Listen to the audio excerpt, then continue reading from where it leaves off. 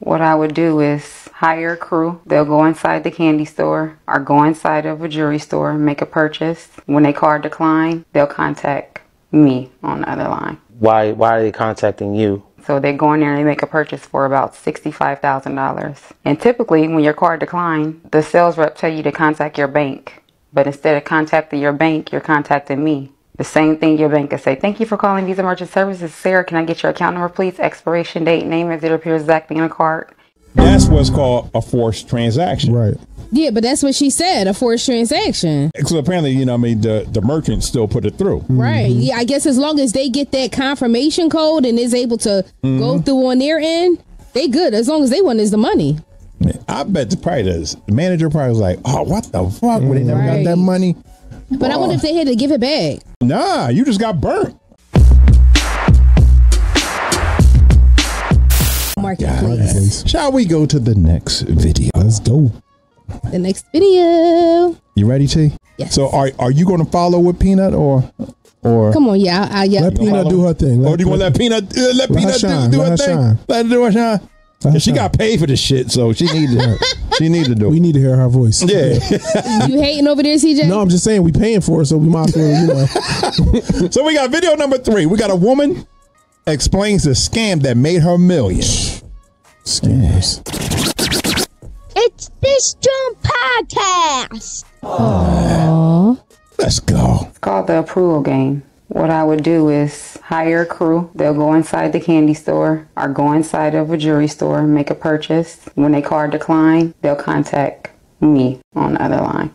Why are they contacting you? So they go in there and they make a purchase for about $65,000. And typically when your card decline, the sales rep tell you to contact your bank. But instead of contacting your bank, you're contacting me. The same thing your bank could say, thank you for calling Visa Merchant Services. Sarah, can I get your account number, please? Expiration date, name as it appears exactly on the card, and amount of purchase. Ask them for their Visa Merchant number. The sales rep give me their Visa Merchant number.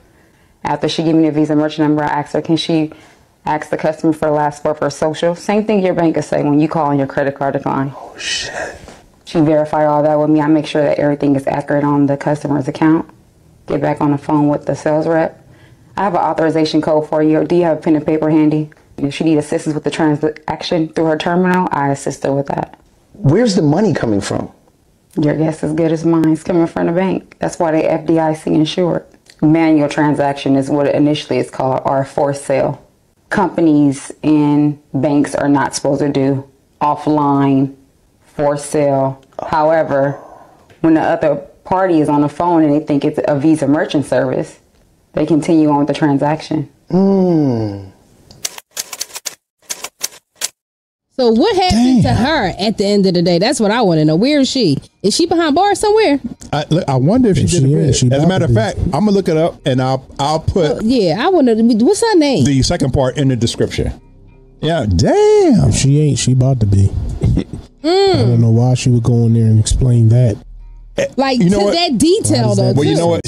She must have been arrested for her to explain. Yeah, you know, they normally don't explain it until they already did a bid. Maybe that's it. That makes sense. You know what I mean? And then to say that she probably made millions off that shit, man, she probably from Atlanta because everybody's scamming in Atlanta. That's all they do over there in Atlanta. Yeah. Should be called Scamlanta. Let me tell you how one time my daughter tried to get an apartment. I mean, a house over there in Georgia, because that's where she lived. And she was supposed to be getting this house, and she was about to get a person the deposit, and she's walking up the same time as somebody else to quote unquote sign a lease. But nobody else showed up. So the other person had sent the person their money. I'm like, how you send somebody a deposit via CashApp and then you ain't even sign no lease? So they getting like double deposit? Yeah. Probably more than double. Shit. Listen, so back in the day, and not to mention it wasn't even their house. Listen, back in the day, I would have choked the shit. Me and my brother, this is before, like, I didn't really know nothing about real estate at this time, especially not as much as I know now. And so I was probably like 23, 22. And so my brother like, yo, I know somebody that's selling these houses for like $1,000. I'm like, $1,000? I'm like, all right, cool. So the guy would give us the address or whatever. We go look at them. And this is basically wholesaling. So wholesaling is basically, I'm the middleman. Los, you the seller. You sell it for $500. I charge $1,000. T buy it for $1,000. So you made your $500. I made $500. She got her house. Everybody wins.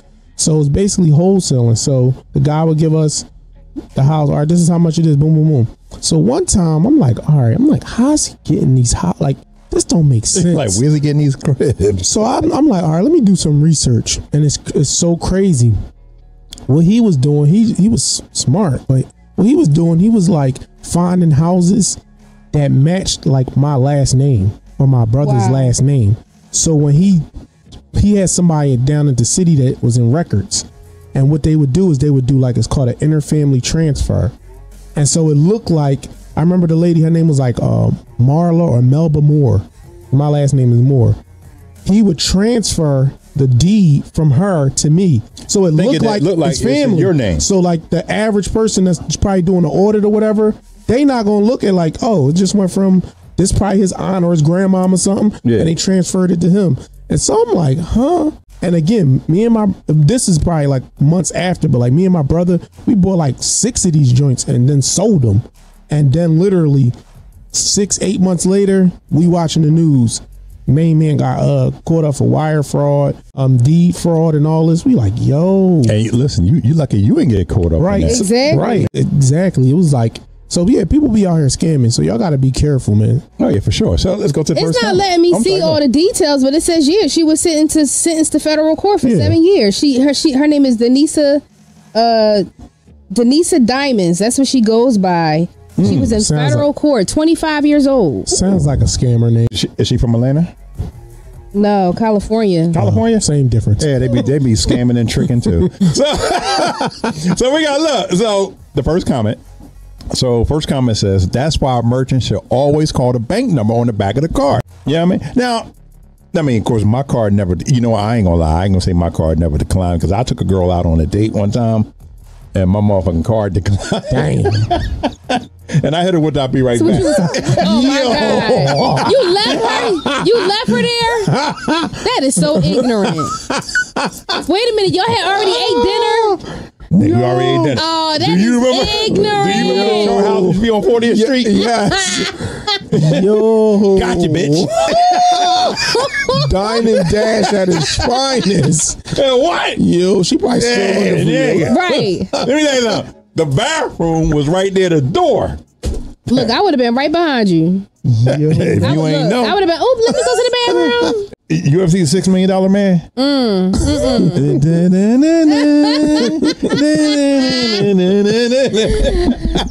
gosh. Yo. Yeah, it happens, God. It happens. Look, second comment. Look, I probably would have left before you. I bet you would. You know what I mean? Oh, we got another subscriber. We got Elaine Thompson. God damn it. Appreciate What's you. good, Elaine? Welcome to the party. This JAWN podcast party. So wait, so we got the next comment. So next comment says, the purchase would not be approved without a pending transaction. A declined card is still a declined card. That's what's called a forced transaction. Right. Yeah, but that's what she said, a forced transaction. So apparently, the merchant still put it through. Right. Yeah, I guess as long as they get that confirmation code and is able to go through on their end, they good. As long as they want is the money. I bet the manager probably was like, oh, what the fuck? When they never got that money. But I wonder if they had to give it back. Nah, you just got burnt. But because you gave the product already. But remember, the bank is federally insured, so they probably just gave him the money, and the bank. See, which is why the bank always be trying to steal from us, because they be trying to recoup from the fraud that be going on with these scammers. Because the bank don't want to lose no transactions, so they're like, all right, that's $65,000. They'll probably just go ahead and pay it. Yeah, because we'll put an insurance claim on it and we get paid, so we get. Yeah. Now I wonder, is it a limit off like an insurance claim?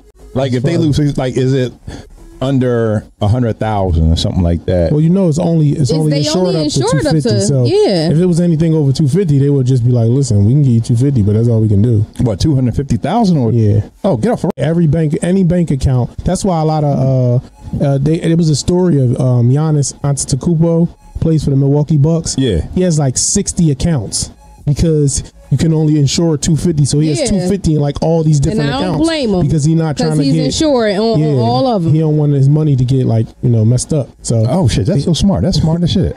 That's smart. All right, Giannis, I see you. Or just not have it in bank accounts and have it somewhere else. Yeah. Offshore. That's the only other place. So comment number 3 says, it's a movie on Hulu or Prime about this. A true story of a man doing this. I'm ready to look that shit up. Yeah, I'm pretty sure she ain't the only one. No, hell no. Come on now. There's a lot of people look. That obviously actually did it? obviously she had the material in the tools to force that transaction and for her to know what to ask. I mean, she had the voice for it. Hello, can I have your social security number? And what is your last name? They probably was like, oh, that's a white woman on the line. Put that transaction through. Thank you, Mr. Los. Thank you for verifying your information. How can I help you today? Listen, I think prostitution, bootlegging like liquor, and scamming are probably the 3 oldest professions in the world. Look, scamming. Scamming is so diverse. People go from one scam to another. It evolves so much now these days. Listen, I told you my especially with our people. Sorry, gotta say it. Our colored people. I'm not gonna let you sit here on Al Gore's internet and make up that kind of blasphemous statement. Have you ever seen the show American Greed? Yes. Yeah, it ain't too many of us on American Greed. It's most of them other people. Yeah, well, see, we be scamming for like little money. They scam for big money. Yes, or we do. be scamming for just like all of the just most ratchet ghetto. It's like, come on. The Jordan 11s. You scam for the Jordan 11s. Like, come on. You scamming to get a C-class Benz. Like, you might as well got the big boy. Oh man, so we got another subscriber. We got Lady Leah subscribing. Let's give it a shout out, Leah, right there. Shout out. Appreciate you. Welcome to the party, Lady Leah. Appreciate you. Just on podcast. Welcome so wait a minute. So was that all of the comments? Yes, I was. Make sure you drop a like, drop a comment, y'all. Tell us what you think. And subscribe. Yes, and thank you for all the new subscribers. Welcome. Yeah, that's what I'm talking about. Yeah, I mean, it's a Philly thing. God damn it. 215. Come on, T. Video number 4. Let's go. Quattro. Let's go. Come on, T. I said it. Quattro. Yeah, that shit was real kind of suspect. We need you to say it in Spanish. You're saying the English version, Quattro. That's not how they say it. I mean, that was real suspect, y'all. Really? Like they don't say Ramon, it's Ramon. You gotta roll the tongue. Quattro. I could do a whole lot with my tongue now. Whoa. Oh, shit. This Joan After Dark. Patreon coming soon. So you said do what with my tongue? Yeah. Whoa. I told y'all every Mexican man's delight. DM is gonna be on fire tonight. Hey. He like, I want to put some of you in between my tacos. Wow.